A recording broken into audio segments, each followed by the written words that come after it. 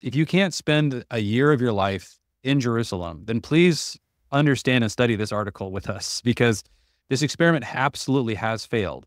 This idea that we can somehow go from multi-generational family or traditional family to nuclear family, and that this is going to work. We know it doesn't work.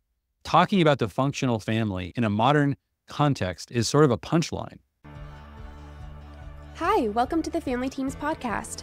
Our goal here is to help your family become a multi-generational team on mission by providing you with biblically rooted concepts, tools, and rhythms. Your hosts are Jeremy Pryor and Jefferson Bethke, and we can't wait to chat about all things family. Hey everybody, welcome back to the Family Teams podcast, Fatherhood Edition. I've got in the house two of my good friends, Tyler Graham and Chris Cirullo. Thank you guys for joining me today. Yeah, thanks for having me. Hey, good to be here, Jeremy. Yeah, so some of you guys know Chris and Tyler. If you're not following them on LinkedIn, please give them a follow. Tyler's got an awesome project he's working on, 3 mile per hour fatherhood. This is all about coaching dads how to steward their voice, which is, man, that is awesome.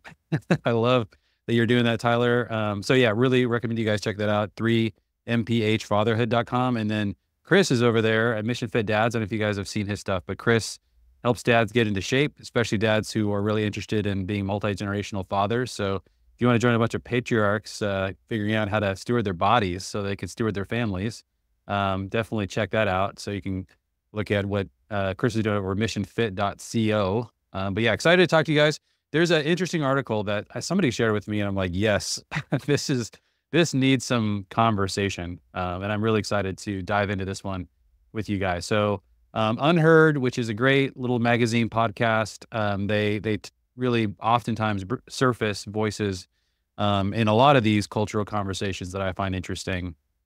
They did Jerome Hazzoni did an article for them called "The Nuclear Family Has Failed. There is Nothing Conservative About Atomization."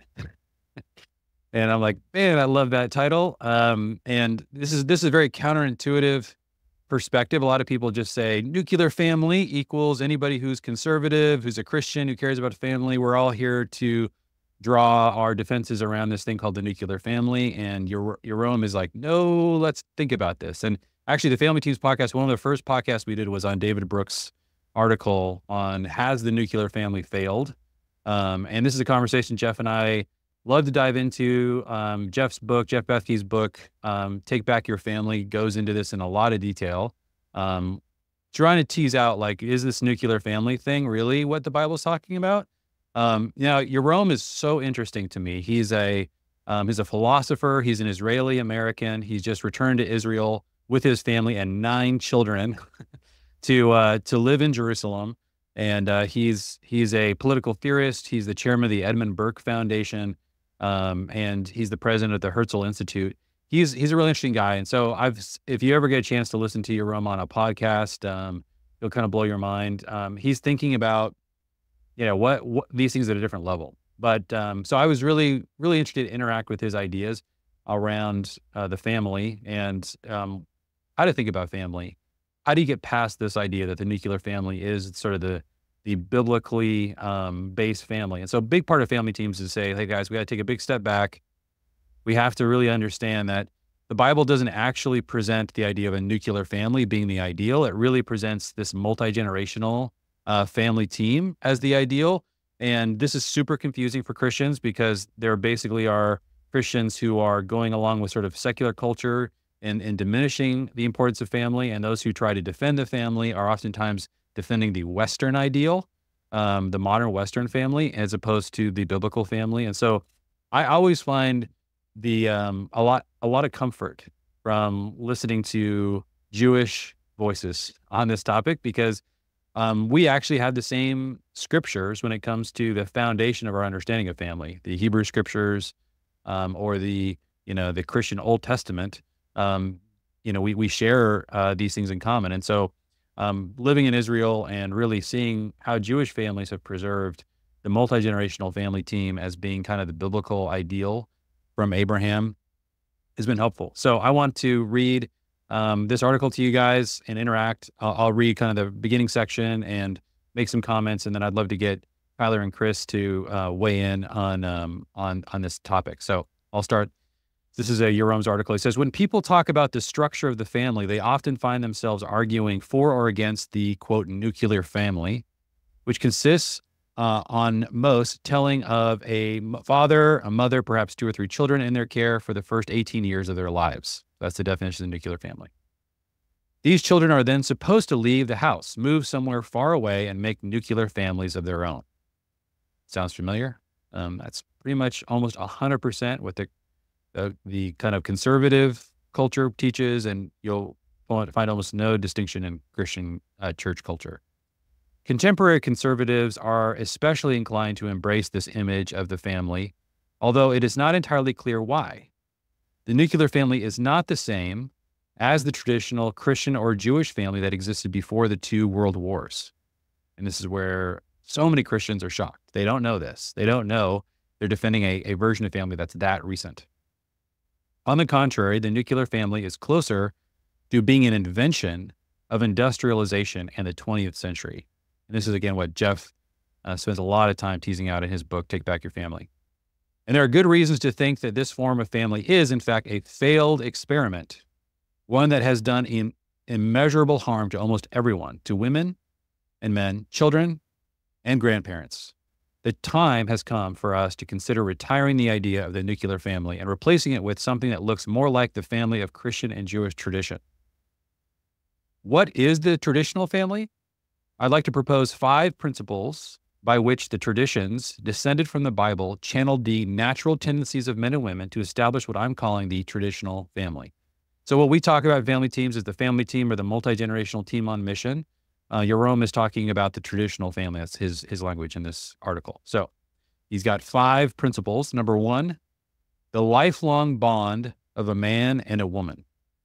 The traditional family is built upon the lifelong bond of a man and a woman. Contrary to what is often said, such a bond is not the dictate of untamed cult nature. Indeed, this is nothing more than that is more contrary to human nature, and in particular to male nature, than a man marrying a woman with the intention of foregoing all other sexual interests for the rest of his life.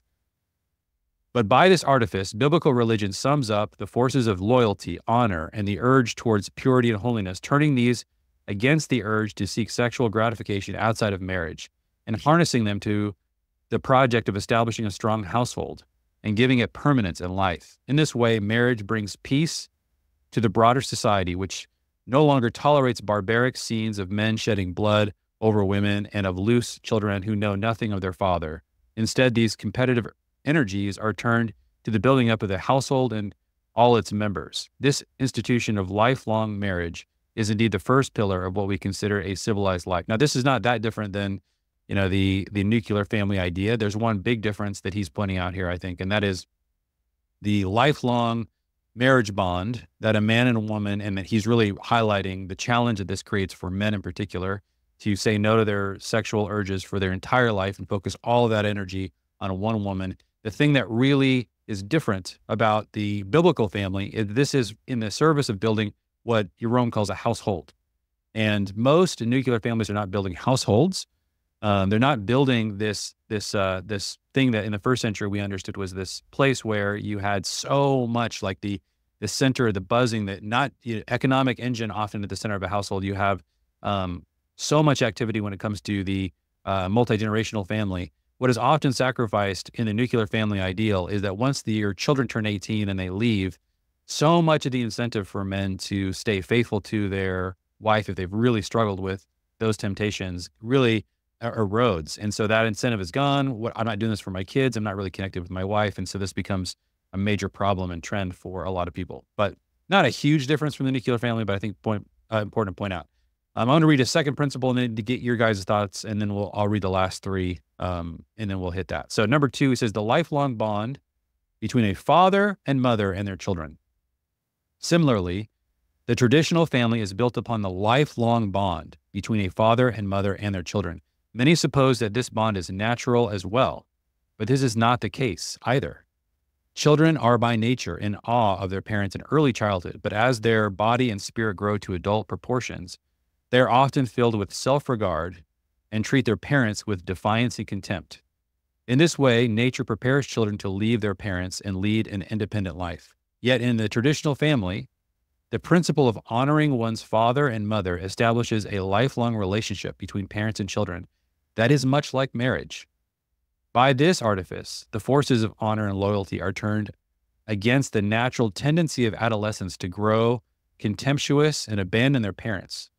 This permits children to continue learning from their parents throughout life, forming a permanent community of interlocking generations, and barbaric scenes of the elderly cast aside with none to care for them, and of children preying on their parents to advance themselves are banished. Okay, so he's saying here that in the same way that the traditional family forces men, in particular women as well, but he's highlighting men, to resist their more natural urges to have lots of sexual partners. The traditional family also challenges nature when it comes to the way children treat parents, and it commands children to honor their parents. In so doing, create a lifelong bond between their parents and the children, even though there's sort of a natural tendency to create that distance. That distance is honored in terms of there being a separate family branch that's emerging, but it is also critical that those children not treat their parents with contempt. That's kind of what he's describing, and that this actually creates a different kind of family, this traditional family, or what we call a multi-generational family. It's really somewhat dependent on the decision of children to honor their parents. So there's a lot there in Jerome's thesis, and I'm excited to kind of hit the last three principles and see what you guys think, but I want to pause there. Tyler, we'll start with you, and then I'd love to talk to you, Chris, about this as well. Like, Tyler, what does that stir up for you? Need a blueprint to revise your family to be a multi-generational team on mission? The book, Family Revision by Jeremy Pryor, is the book that summarizes all the big picture ideas you hear on this podcast. Available on Amazon or familyteams.com.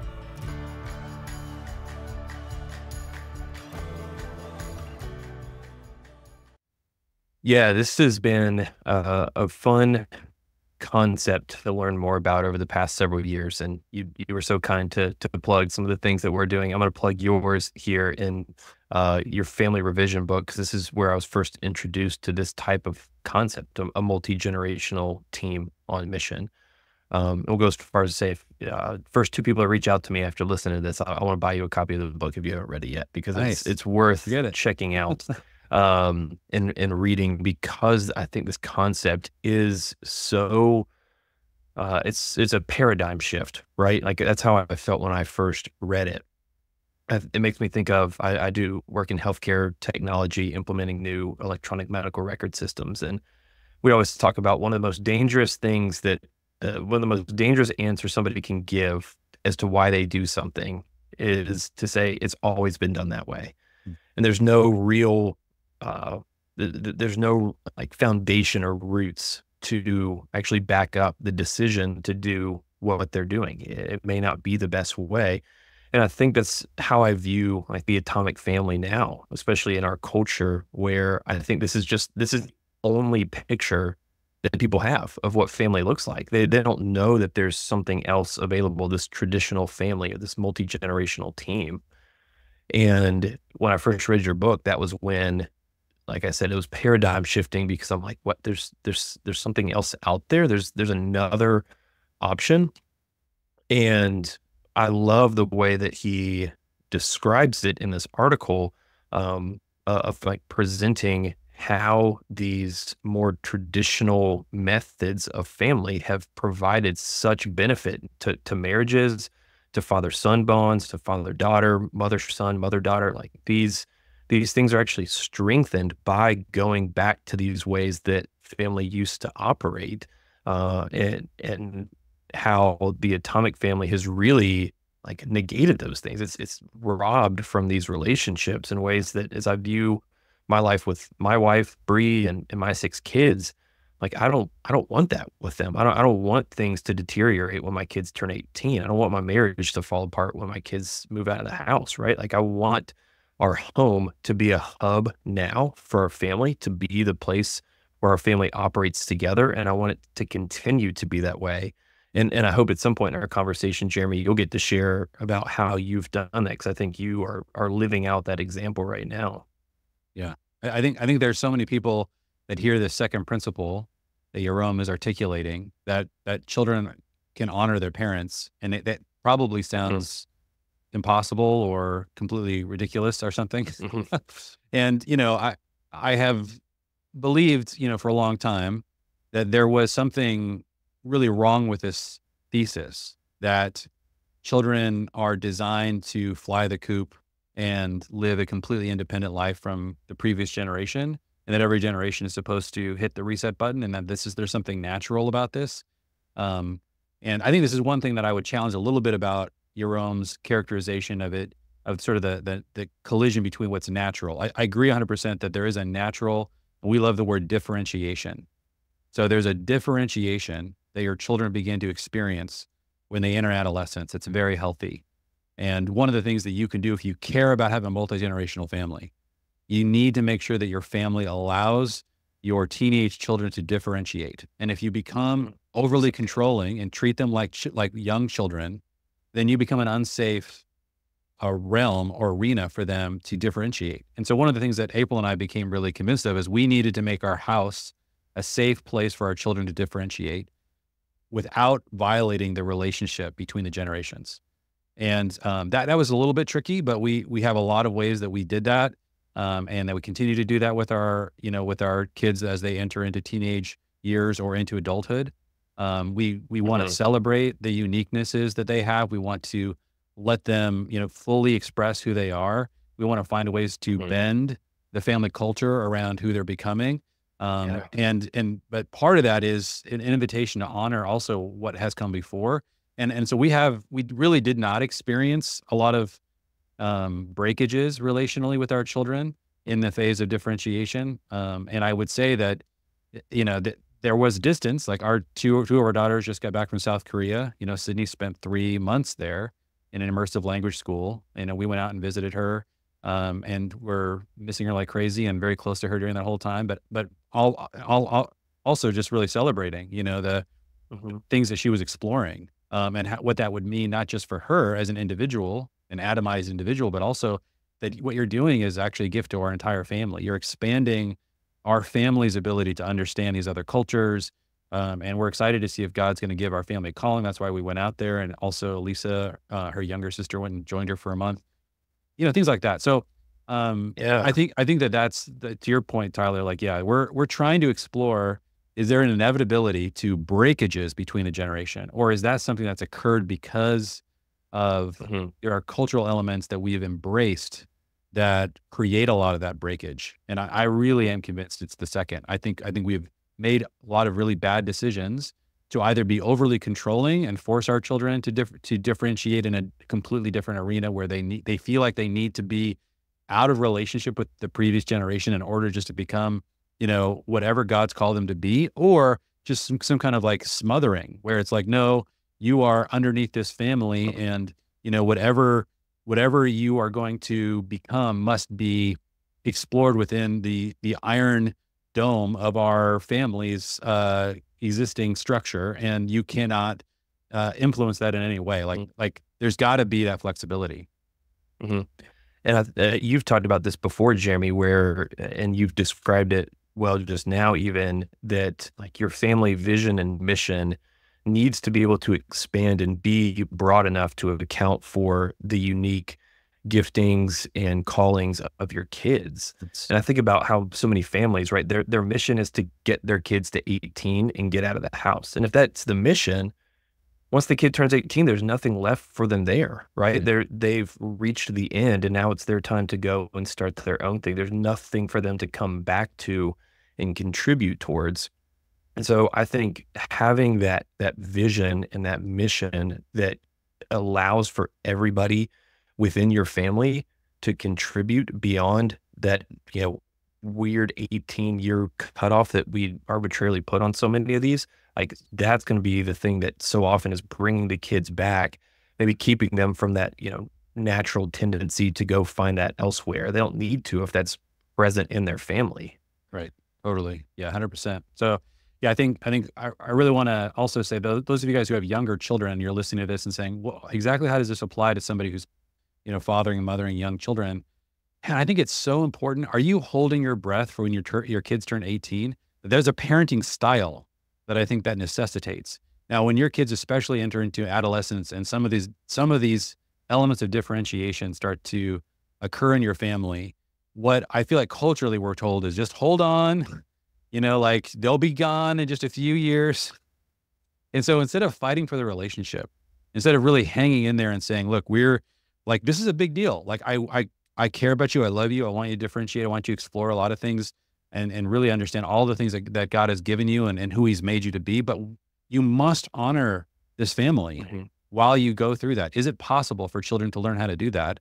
And yes, it is. And a lot of that is, it goes both ways. The parents have to honor the child's process of differentiation and be very careful about how you, and this is really, transitioning from being that sort of rule, that person who's constantly enforcing rules, to being a coach, like constantly having hearts to hearts. Whatever you're learning and creating in the culture of your young children, it's going to pay massive dividends when they turn 13, 14, 15, and start entering into differentiation. So much of parenting young children is doing it in a way to make sure that when they enter into adolescence, teenage life, that the relationship can handle the huge impact of differentiation, that process, and that the relationship does not fracture underneath the stress of that season. Chris, what does this turn up for you?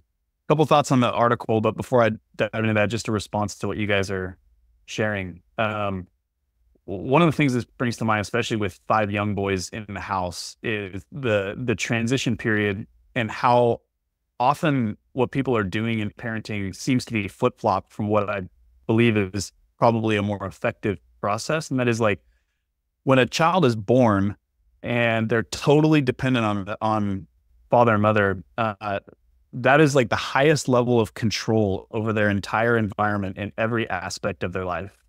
And as they grow, control should stay high, but slowly reduce as relationship, I think, slowly increases to the point where most people are doing this flip-flop where their kids are young and it's like, oh, they're just little kids. And, so their control is not there. The shaping, the training, the controlled environment is not there. And they become adolescent or teenagers and that foundation hasn't been built, and now they're off the rails and the control increases and the parents clamp down. Yes. And that's that differentiation time frame that you're describing.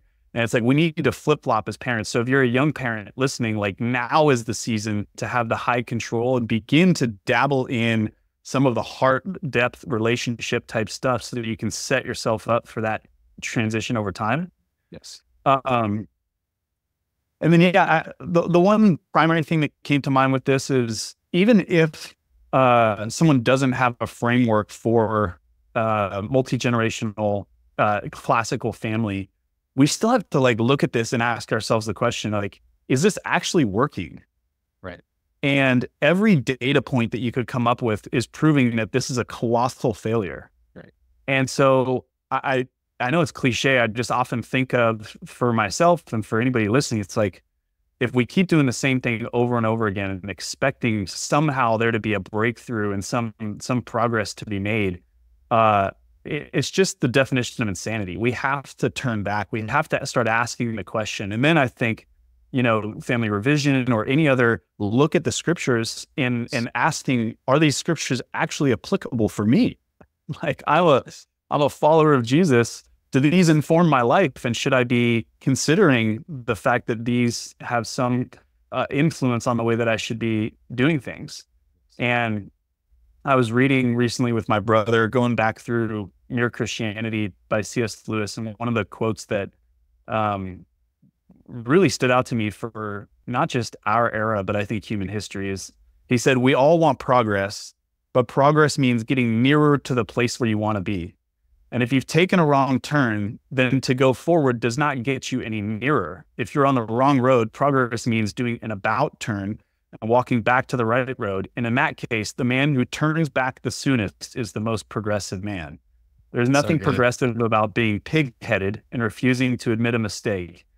And I think if you look at the present state of the world, it's pretty plain that humanity has been making some big mistake. We're on the wrong road. And if that is so, we must go back. Going back is the quickest way on. So that was resounding in my mind as I'm reading this. I'm like, there's a better way. We need to turn back. Yes. Just admit it. It's not working.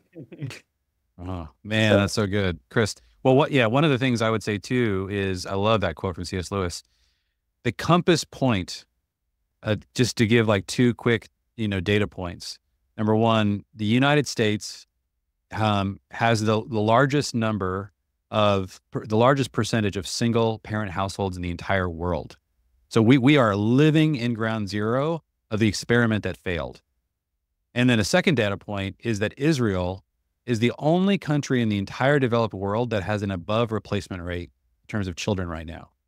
And so when I think about a compass point, like where do we leave and how do we get back? You guys will hear me talk about this a lot because this is what happened. This was my story. And that is that I went from, Seattle, living in the Northwest, like Chris does, in a place where there's a real advanced version, I think, of this family collapse idea.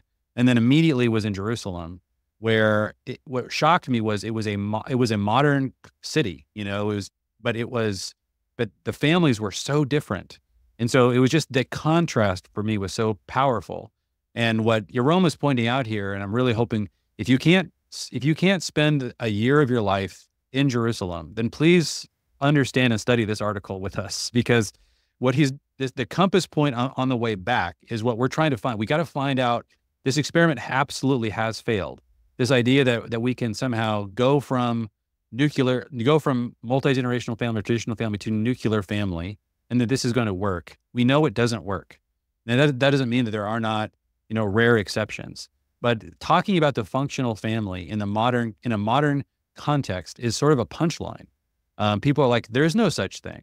And when people start to become cynical about family, you can either think that the idea of family that God originally had was inherently flawed.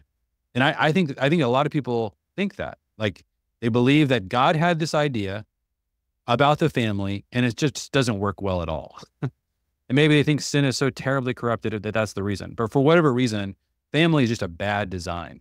Or you can think maybe we're not actually living out family in the way God designed it. And that doesn't mean that, again, sin can't come into any family structure and destroy it, including multi-generational traditional families. You're not going to find a family blueprint that can withstand somebody's complete selfishness, for example. But the actual design of the family is really, really good. So I want to read the last parts of this and get your guys' reaction to this. So he has 3 more principles that I think are really important to consider. Number 3, the traditional family is a business enterprise. Because liberal society considers one's, quote, career to be the defining characteristic of the individual, we have largely forgotten that the traditional family was usually a business enterprise. The average family was engaged in farming, commerce, light manufacture, or a profession, and the family business was usually conducted close to the home, if not within the home itself.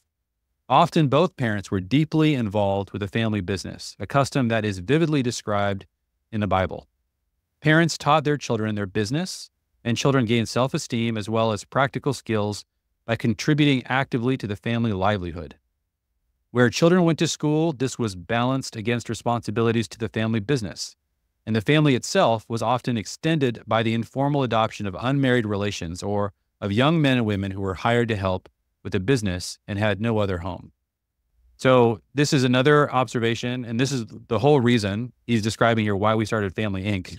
And the whole reason we started that, a lot of people have said that. Someone just posted today a snarky comment that, why would you ever do such a thing? Why would you start a family, like obviously just as a money grab? I'm like, no, you don't know what we think about family. This is a natural extension of our vision for what family is. The biblical family, the household, and the traditional family, all of them share these things in common. And that is that they require a business asset building engine somewhere in the family. It doesn't mean you can't have a career or a job. There are ways to have a job as one of the income streams of the family, but you got to think about your family as an economic entity. And this was completely normal in every other form in history. Today, the modern Western family is strictly a consuming entity, and the individuals are the only ones with any economic activity. That is incredibly unusual historically. And so he's pointing this out. And it's very difficult to build a household without beginning to create economic engines through the family that actually create cohesion. We experienced this dramatically. I had no idea this was true, by the way. This was something we discovered completely by accident, really. I was in ministry, and when we started our first business, we moved to the Northern Kentucky area, and I experienced something I wasn't expecting. I didn't see it coming. But as soon as we started a business, all the family members started to move towards our area. And for some, it happened immediately. Like when we opened our first business, April's sister moved from Manhattan to Northern Kentucky to help us. April's dad would come down. Like he lived in Columbus, 2 hours away. He'd come down for for days every week just to help us. April's brother moved here. Then my dad moved here. Then my sister. I mean, it was like, I was like, what is happening? Like we created a business and it created this vortex of all of a sudden reasons to come together. The opposite is what oftentimes happens with so many of the economic ways that we think about providing in our culture, which is that oftentimes when there is no economic engine, your children often are forced to find employment elsewhere. Like unless you live in a pretty diverse city where there's lots and lots of economic opportunity, even then, if you join a corporation, they could move you right now with remote work. And there's career paths, I think, that are much more friendly. And I think we need to be careful about pursuing some of those if we care about keeping our family together. But by and large, an economic engine has all kinds of impacts on the kind of family you can develop. And we have to just be really honest about that and look at it carefully. All right, number 4, it says the traditional family consists of multiple generations in daily contact. The traditional family often consisted of 3 generations or even 4 in daily contact with one another.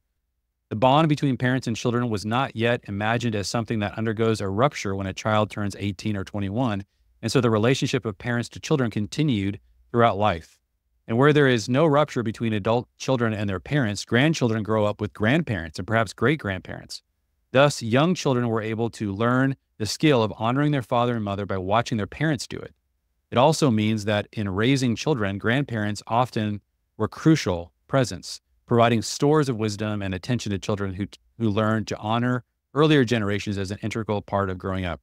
Oh my gosh, this is like a daily experience for us. I remember, yesterday, my wife April was, watching our grandson because our daughter was on a all-day discipleship event,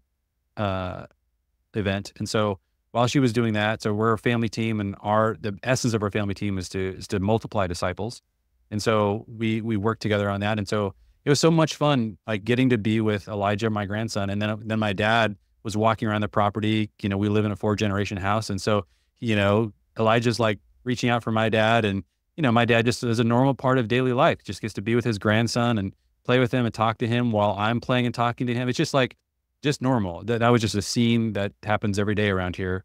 And I think, again, totally natural, totally normal, nothing unusual historically about that at all.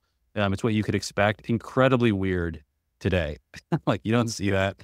And so all of these things really, there's a sequence too, I think, to what he's describing here that kind of builds towards that kind of a family, right? The last thing he says is the traditional family is part of a broader congregation. The traditional family was part of a broader loyalty group, the clan, which in later versions became the community or congregation with which it was concerned on a daily basis. Such communities or congregations often include adult siblings and cousins who had chosen to live in proximity to one another, assisting one another. But many members of the clan, community, or congregation were not kin relations in this sense. Rather, they were members of an alliance of families who together formed a kind of adopted and extended family, which came together to celebrate Sabbaths and festivals, to teach and train the community's children, to provide relief to those in distress, to improve their communal economic assets, and where needed, to establish security and justice as well. Man, this is so important. We live life with a specific community of 6 or 7 other families. We celebrate various festivals together. It's hard to pull off those things. And we train each other's kids, and we are a part of even a larger circle of a clan. We have a thing where dads, our youth ministry is exclusively fathers training kids. And so there's what we call a young adults midrash. And so all the dads take turns, and it's on our house every other week and another dad's, their family's house. And so we need each other. We need to be a part of a larger clan. And There's a lot of economic activity at that level. Like all the things he's describing happens at that level, festivals, education. So I'll read his conclusion and then get your guys' thoughts. Like what you hear? Be sure to leave a rating and review for this podcast wherever you use streaming. So of course, not every family was successful along all 5 of these dimensions. Nevertheless, once these principles are examined together, it becomes clear that the traditional Jewish or Christian family was far more active, extensive, and powerful organization than the family as it exists today. Yes, far more active, extensive, and powerful. As anyone who has lived among such families can immediately see, the nuclear family is a weakened and much diminished version of the traditional family, one that is lacking most of the resources needed effectively to pursue the purposes of the traditional family. Yes, you see nuclear families as almost like a fragment of a family. And so it's not surprising that it falls apart and becomes even more fragmented into a single parent household, and it continues to degrade in that way. When this conception of the family became normative in America and elsewhere after the Second World War, it gave birth to a world of detached suburban homes connected to distant places of employment and schools by trains and automobiles and buses. In other words, the physical design of large portions of the country reflected a newly rationalized conception of what a family is. By the way, this is why we decided to move into a community that was planned before World War II. So our community was planned in the late 1800s. Our house was built in the 1890s. I completely agree with what he's saying. There's actually a community design problem. We actually have designed communities that make what we're describing in these 5 principles virtually impossible or much more difficult. In this new reality, there are no longer any business enterprises in the home for the family to pursue together. Instead, fathers would, quote, go to work, seceding from their families during their productive hours each day. Children were required to go to school, seceding from the family during their own productive hours. Young adults would then go away to college, cutting themselves off from family influence during the critical years in which they were supposed to reach maturity. By the way, yeah, we hand our kids over to an educational system, oftentimes that we know is opposed to our values. We then pay those people to systematically train the young people of our family in values opposed to our family during the most vulnerable years of their lives. That's our design right now. We think that's a good idea. That's almost universal within the Christian world. It blows my mind. Similarly, grandparents were excised from the vision of the home being retired to retirement communities or nursing homes. Under this new division of labor, mothers were assigned the task of remaining by themselves in the house each day, attempting to make a home using the minimalist ingredients that the structure of the nuclear family had left for them. Much of this involved increasingly desperate efforts to keep adolescents somehow attached to the family, even though they now shared virtually no productive purpose with their parents, grandparents, and broader community or congregation, and instead spent their days seeking honor among their adolescents. There's a whole rabbit hole there. Hold on to your kids if you want to understand the nightmare that that's creating and how to fix it. The resulting rupture between parents and their children was poignant, described in numerous books and films beginning in the 50s. But these works rarely touched upon the reconstruction of the family. This is what has always shocked me, is that there are 100 times more examples in art and literature and movies of why this is breaking down and almost none about how to fix it. These work rarely touched on the reconstruction of the family, which had done so much to inflame the natural tendencies of adolescents toward agonized rebellion while depriving parents of the tools necessary to emerge from these years with the family hierarchy strengthened. But mothers had the worst of this new family life. Some did succeed in maintaining the cohesion of their families in a world in which grandparents and other family relations had grown impossibly distant. The family businesses had disappeared from the home, and the congregation or community with its Sabbaths and festivals had likewise been reduced to something accessed by automobiles once each week, like a drive-in movie. Yes. Yeah, I don't even know if I want to talk about that rabbit hole, but yes, it's unbelievable how we have taken, and we don't have the tools to take what was the center of the faith in these times in history. You study like Roman religion or first century Jewish religion, all of it was centered in the home. It's today almost all centered in the outside of the home and these other spaces. However, many other, quote, housewives despaired and turned to the feminist movement, which not without reason declared the nuclear family to be a tomb for women. 100% agree with what he's saying here. Feminist writers were mistaken in supposing that the reconstructed household of the post-war era was itself the traditional family. Yes, that was the mistake. Feminists turned their guns on that, and they didn't realize that we have common cause. Like, I agree with so much. There's a lot of feminists I follow because they're saying exactly the same thing that we're saying at family teams all the time. They're talking about how this is terrible for women, that there's a whole nother pathway for women, but they often don't see this sort of pre-war family as being what created a place of thriving for women. But they were right that the life of a woman spending most of her productive hours in an empty house, which has been stripped of most of the human relationships, activities, and purpose that had filled the life of the traditional family, was one that many women found too painful and difficult to bear. Many of these mothers quickly joined their husbands and children in leaving the home during the day, thus completing the final transformation of the post-traditional nuclear family into a hollowed-out shell, a failed imitation of the traditional institution of the family. Yes. So fathers left the home, and then the mother left the home. And so what's really confusing for a lot of people when we talk about how important motherhood is and coming back to the home, they think that we're talking about returning to the 1950s. No, we want fathers and mothers to be working together as teams. That's a completely different vision. And that's what we left. Much has been said about the dissolution of the family in liberal societies. Both scholarship and polemic treatments tend to focus on a number of important symptoms of this dissolution. Marriage now happens later in life, if at all. The birth rate has declined. Divorce, childbirth outside of marriage, and fatherless households are now all common. So you can see all of those various metrics that are just demonstrating how broken this idea is. These and many other indicators reflect a widespread failure to hand down the traditional institution of the family to future generations, but very little is said about the disease itself, which is the removal from the physical household of much of what the family was a little more than a century ago. Now that the household is no longer the location of a common business enterprise, of devotion to God, the study of scriptures, of a direct responsibility for the education of the young, of a direct responsibility for honoring and caring for the old, of a significant responsibility for the establishment and growth of the community and congregation, why should anyone be surprised that what remains is neither terribly sturdy nor especially attractive to the young? If I had been writing this a few years ago, I would have assumed that most of my readers would have few experiences that confirm my argument. But the COVID-19 pandemic had changed this.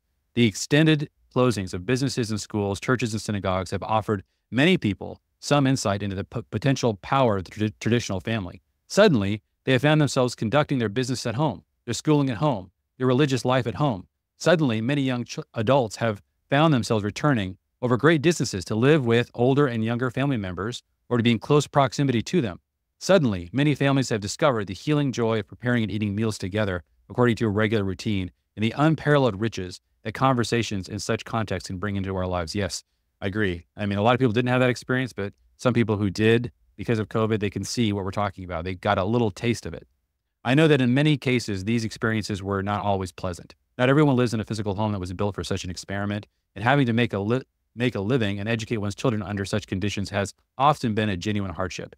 Yet in spite of these challenges, or rather because of them, many have had their first glimpse of what a family thrown together and having to rely on its own resources is capable of achieving when it takes on a more extensive array of common purposes.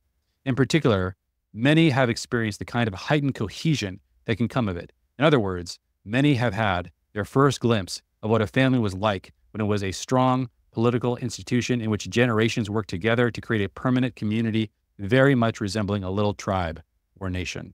Perhaps this difficult event has paved the way for us to think more carefully about what has been lost, about what each of us can do to make restoration a reality.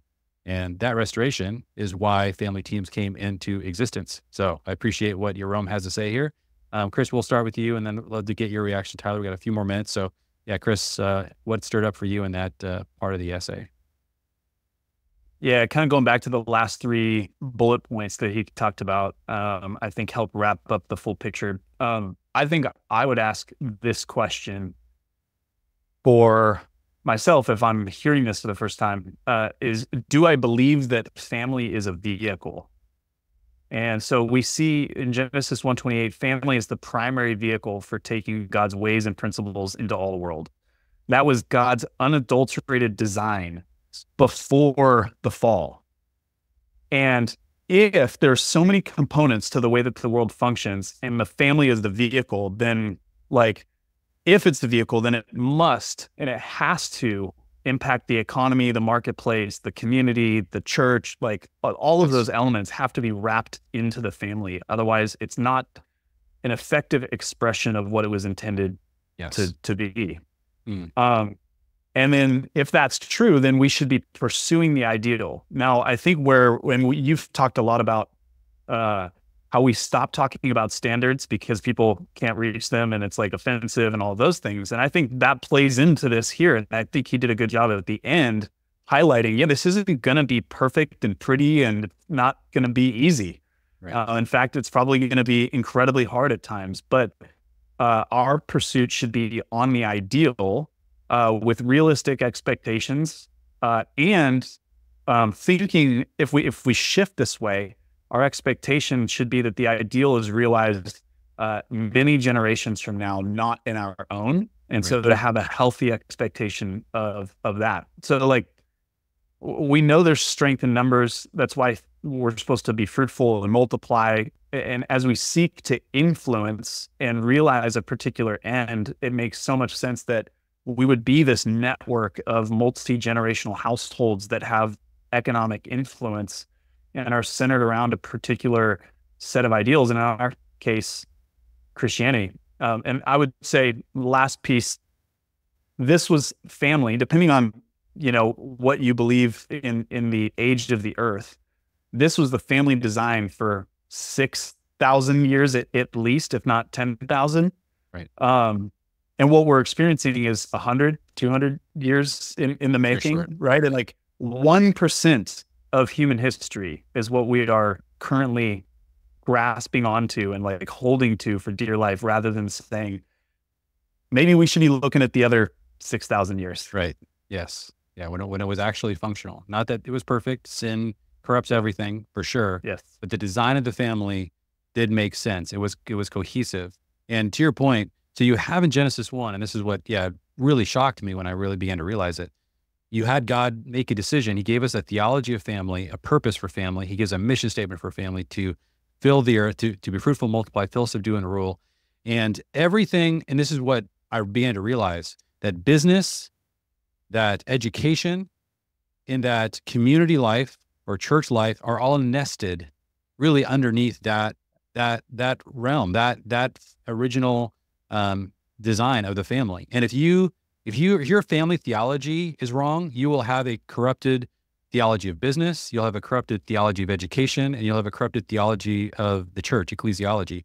You cannot arrive at a biblical ecclesiology, a biblical theology of education, or a biblical understanding of business if you have a complete misunderstanding of the theology of family.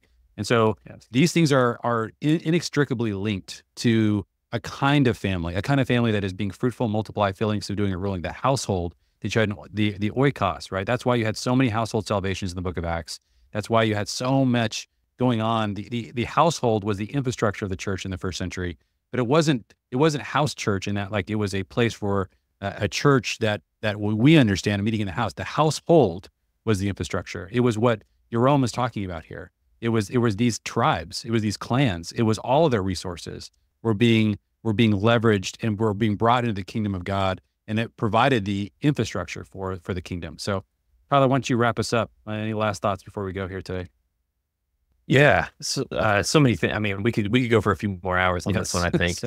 So I'll try to keep it succinct. There's three points that come to mind that I'll be brief on. The first is to continue Chris's analogy of like the family as a vehicle. As you were reading the article, Jeremy, it almost sounds, it's like we've replaced the household as like a vehicle, replaced it with like a gas station, right? It's the place where you come to, sleep and eat and refuel, and then kind of go on about your day. And I think that's one of the main things that needs to shift, that we've seen shift in our own family, where like the family does become like the foundational part of how we operate is like our home. Working from home, homeschooling here. It doesn't become just the place to refuel and go out, but becomes the place from which we like operate, which is huge. I think another thing that Chris said, where you talked about how this is like a recent development, it made me think of how we are so prone in our culture now to assume that anything that is less or that is slow or that is old is bad, right? New, fast, more, those are good.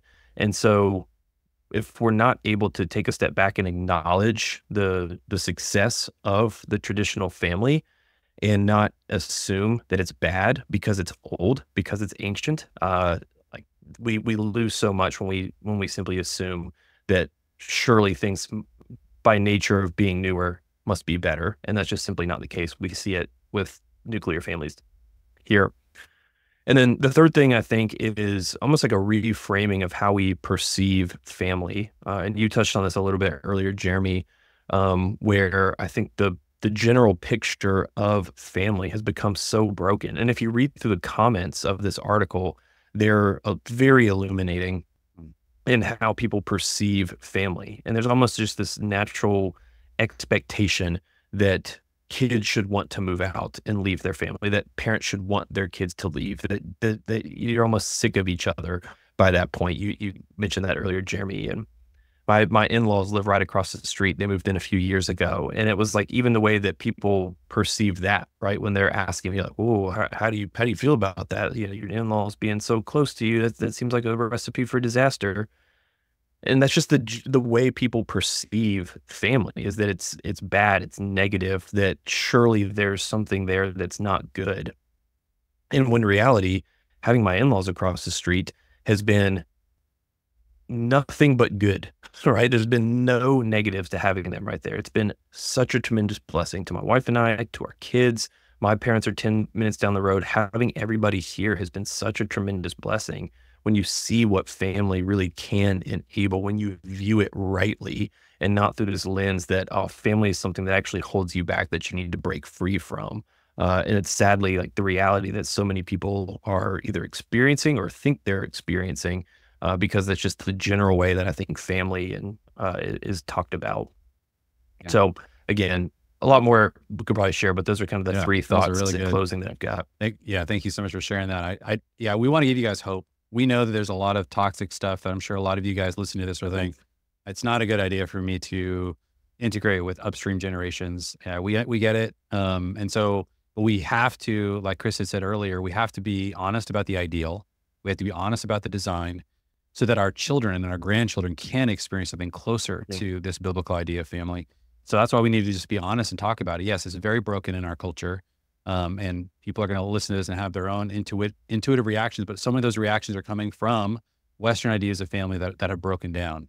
And so what we're looking for is something else. And so we encourage you guys, this should be the very beginning of a conversation. Like both Tyler and Chris are saying, like you have to make a decision what kind of family you want to build.